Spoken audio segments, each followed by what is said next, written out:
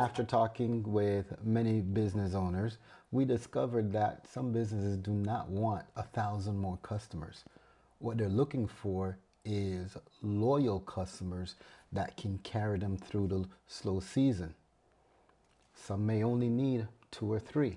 So the question is, what's the secret to getting these loyal customers that promote your business?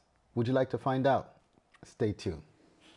I'm going to go over 5 different reasons, and I'm going to put it in the form of a tree trunk. Reason number 5, you need to know your customers. You got to talk to them. You got to find out what they want.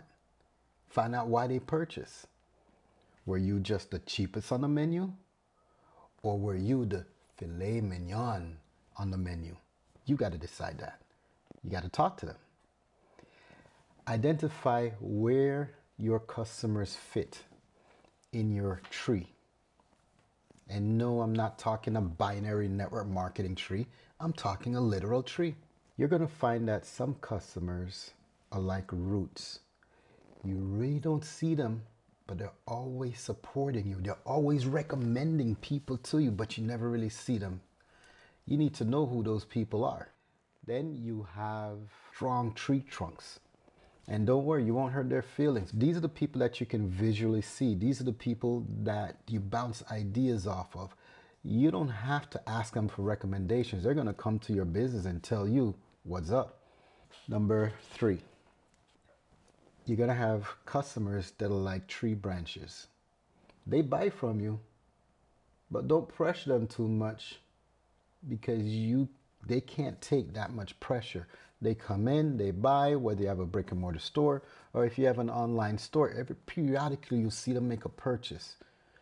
But don't push them to make any more purchases than they don't want to. They're not strong enough for that. They might not even recommend people. They might tell people, but they won't go through the trouble of connecting you too. You might just see them pop up. This brings me to number 2. Some customers are like leaves.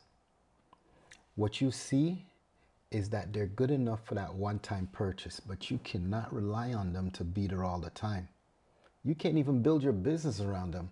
They're great for shade. Now, I don't mean throwing shade. I mean, literally, they're great for that one-time purchase. You're looking to make your quota in a month. Yeah, those leaves will come in handy because they'll make that one-time purchase for you. These people aren't even on the tree. They're the seeds. These are the prospects. They're inside of the fruits on the tree. And no, I didn't call them fruits. I call them the seeds in the fruit. You can't count how many trees you can get from a seed, but you can definitely break the fruit open and see how many seeds are inside. And just in case you're wondering, that's it for this short episode. Let me tie this all together. Know your customers, because out of your customers comes all your new customers. Out of your customers comes what you need to sustain your business. As you move them from strangers to super fans, or what we call super fan spokespersons. These are customers that go out and promote your business for you. Nurture them. That's that secret. Nurture. Nurture those customers. Nurture those seeds. You got to plant the seeds. Give them education. That's it for this episode.